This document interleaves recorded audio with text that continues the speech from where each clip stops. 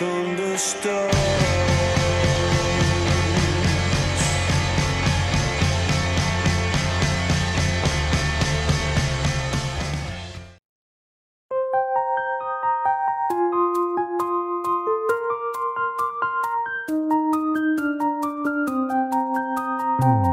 Oh, hey, Miss Kenny.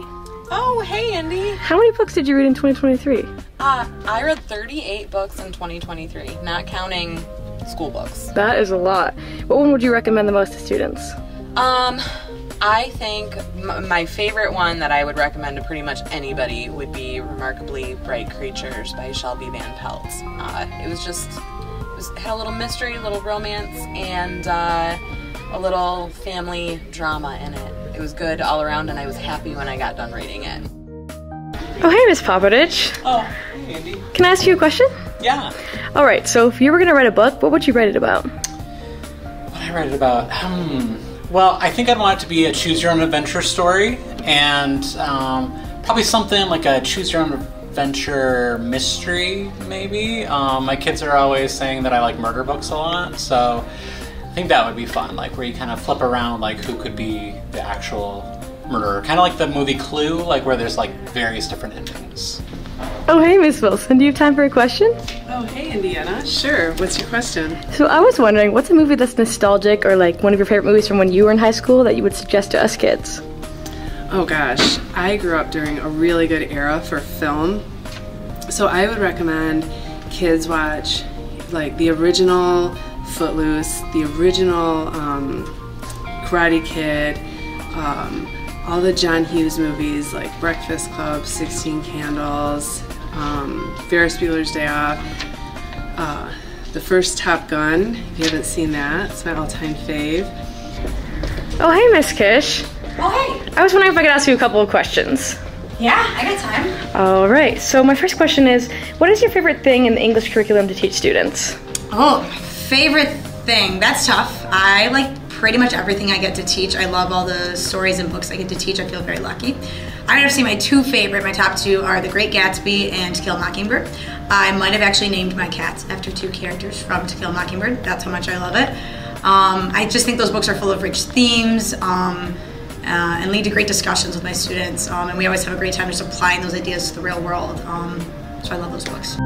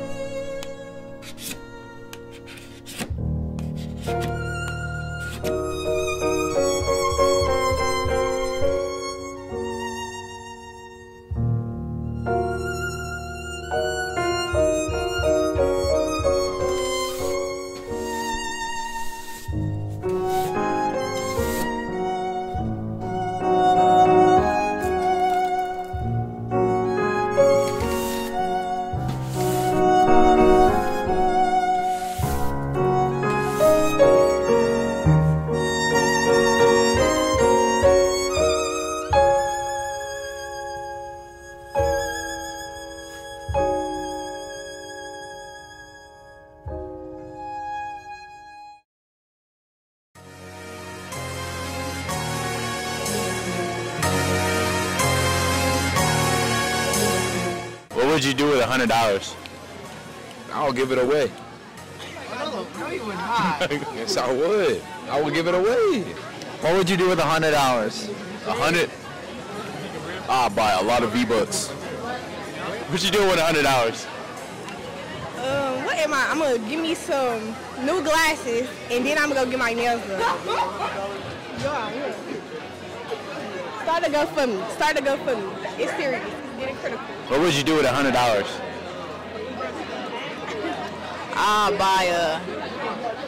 I'll go to Sagano's. I ain't gonna lie. Get extra noodles. Bro, I'll go to Sagano's. Yum Yum sauce or no? Yum Yum sauce. Double Yum Yum. W take. What would you do with $100? Buy V-Bucks. What would you do with $100? What I do with $100? What can you do with $100? What would I do with $100? Man, I probably just like go to the mall. There's nothing you can do with $100. You can invest in the stock market. Yeah. What would you do with $100? I'll probably go to Kohl's and buy me 2 Nike hoodies. I would invest in financial literacy is important. What I would do with $100? I would start off by buying a piece of plastic, right? The plastic is going to turn into something else. Then we're going to make a business. The business is going to turn into a $100 million corporation. Then the corporation is going to turn me to a wealthy man. And I'm going to be up there with Bill Gates and, what's his name? All right. What would you do with $100? All right, with $100, I would buy me shoes. What kind of shoes are you going to buy with $100?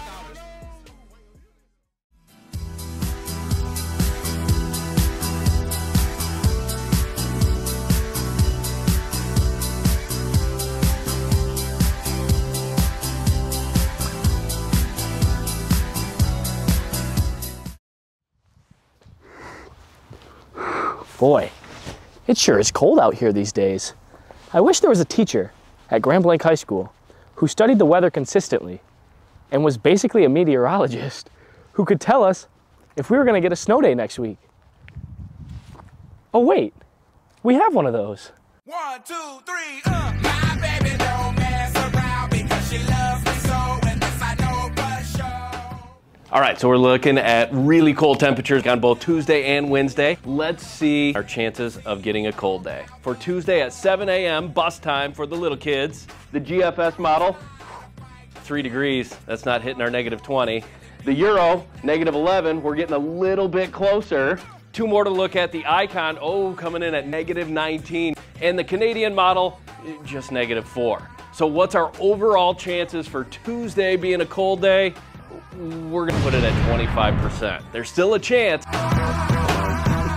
Looking at Wednesday, 7 a.m., the GFS coming in at -19, right at that mark. The Euro, not so much, just at -11 here. The 2 money ones for our prediction, the Icon at -21 and the Canadian model at -24. So where are we going with Wednesday?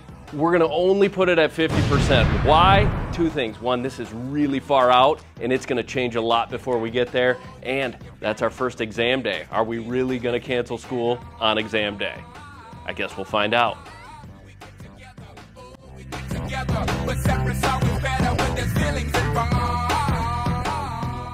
I'm Mr. N, and I teach GBTV2. GBTV2 is an advanced broadcasting class that you take after you take Broadcasting 1 or Marketing 1. If you have taken either one of those classes and you want to work in a project-based cool environment, fill out our application here. In this class, you'll do a lot of different things than you'll do in your normal class. Everything's project-based, and everything that you do will be outside of your chair, except for editing, because that's what we do. We edit in the chair. Once you have taken the time to carefully complete this application, bring it to Mr. Nicholson by Friday, February 16th.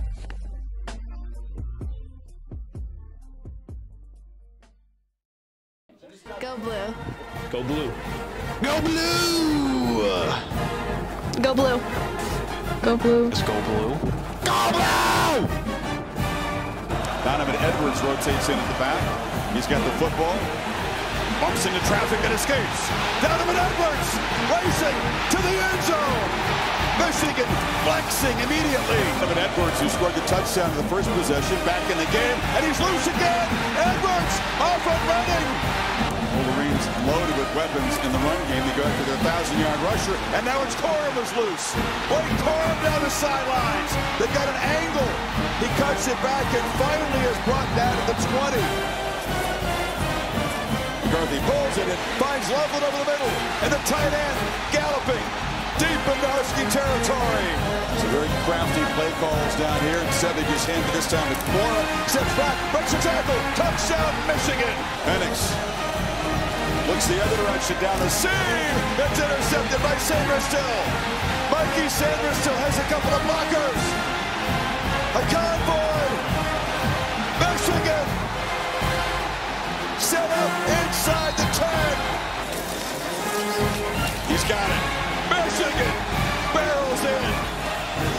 And the maize and blue on the brink of ending a championship drought. Does is tainted. That's up to you to decide, but hail, hail Michigan.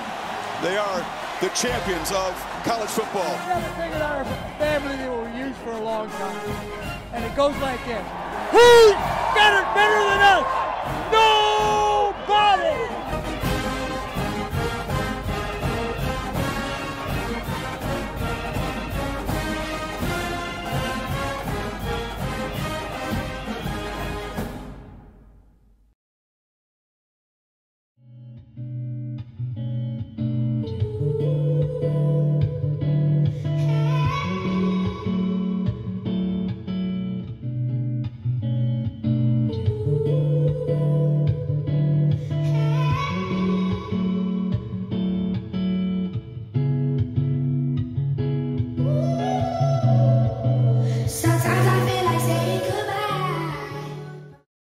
Hi GB, I'm Maddie, and today I'm here with your student government president, Isaiah Grays.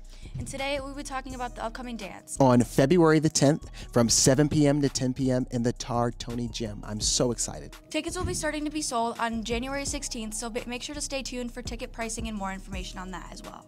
On January 16th, student government leadership is going to have a table during lunches where you can sign up on the Sign Up Genius and help us decorate the dance. Show up to turn up, Bobcats. We hope to see you there. Will you be there? Absolutely. All right, man, I'll see you Monday. All right. Wait, we don't got school Monday. Okay, it's just MLK Day. Come on, it's not just another Monday. Let's do something with this, make it different. Focus, focus, focus. Get outside, do an act of service for somebody. Sell some driveways, just do something. And yeah, I'm that guy telling you to do something on your day off. But really, try it. It'll make somebody else's day, and it'll make yours too. Let's make MLK's dream a reality.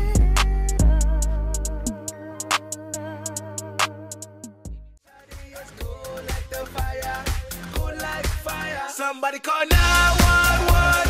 Shawty fire burning on the dance floor. Whoa, I gotta cool her down. She will bring the room to ground on the dance floor. Whoa, somebody call 911. Shawty fire burning on the dance floor. Whoa, somebody call 911. 911. If you swipe your hand like this.